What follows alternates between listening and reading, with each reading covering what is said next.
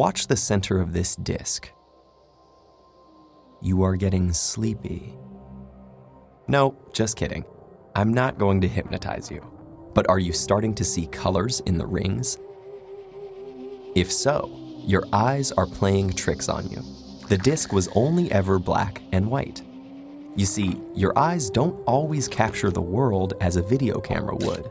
In fact, there are quite a few differences, owing to the anatomy of your eye and the processing that takes place in your brain and its outgrowth, the retina. Let's start with some similarities. Both have lenses to focus light and sensors to capture it. But even those things behave differently.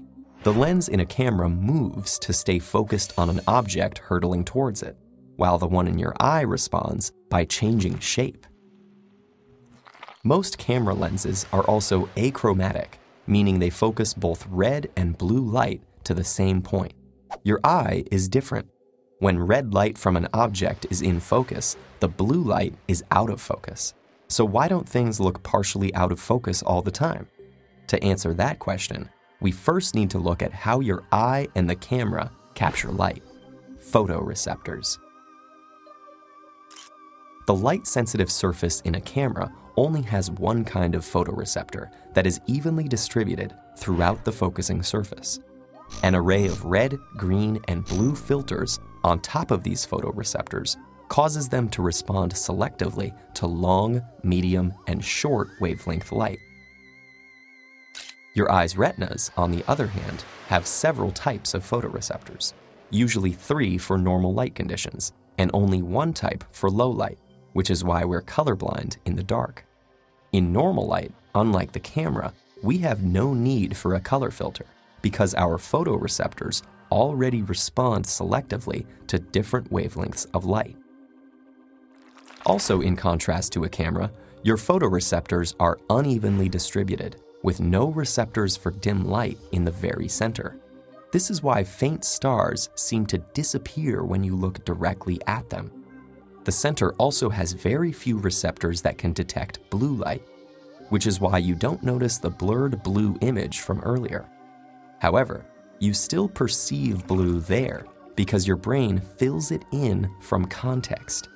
Also, the edges of our retinas have relatively few receptors for any wavelength light, so our visual acuity and ability to see color falls off rapidly from the center of our vision.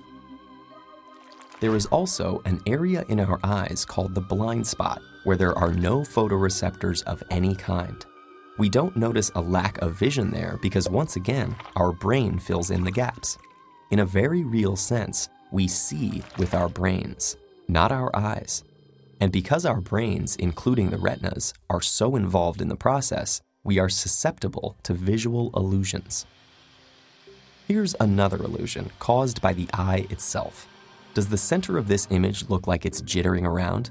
That's because your eye actually jiggles most of the time.